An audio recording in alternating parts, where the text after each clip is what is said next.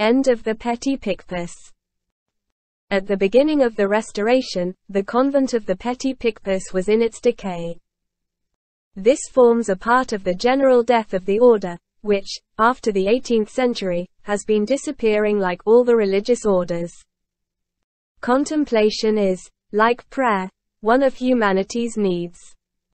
But, like everything which the Revolution touched, it will be transformed, and from being hostile to social progress, it will become favorable to it.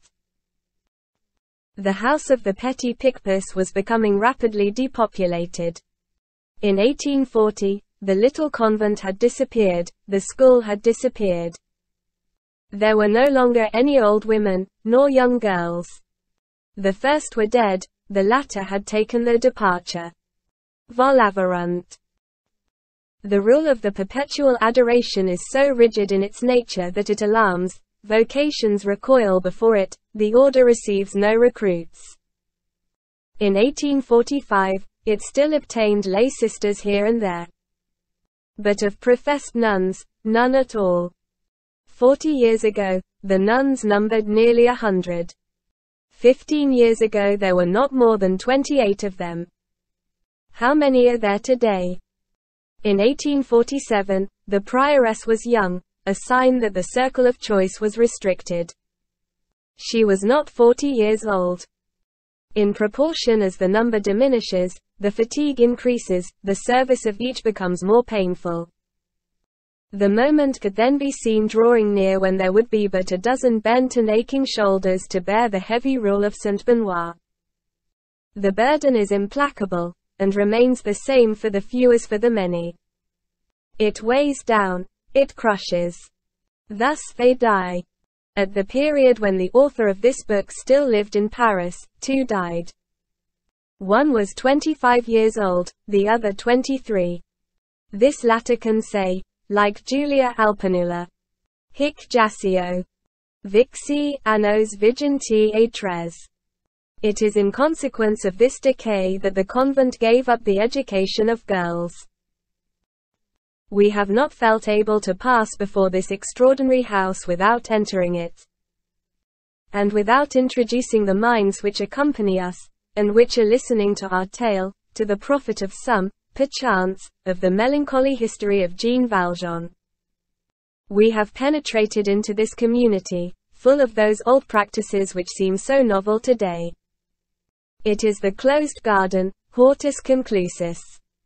We have spoken of this singular place in detail, but with respect, in so far, at least, as detail and respect are compatible.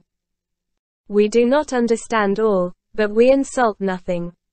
We are equally far removed from the hosanna of Joseph de Maistre, who wound up by anointing the executioner, and from the sneer of Voltaire, who even goes so far as to ridicule the cross. An illogical act on Voltaire's part, we may remark, by the way.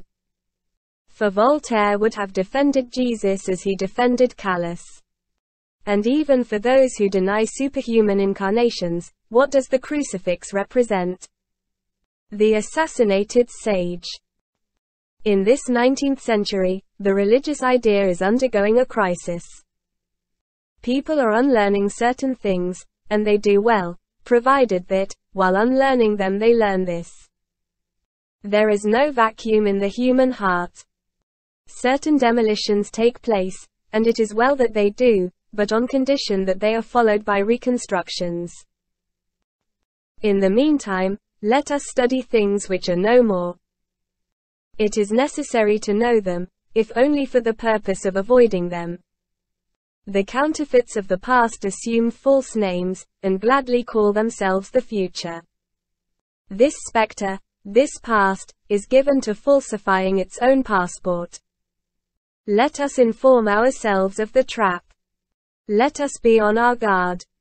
The past has a visage, superstition, and a mask, hypocrisy.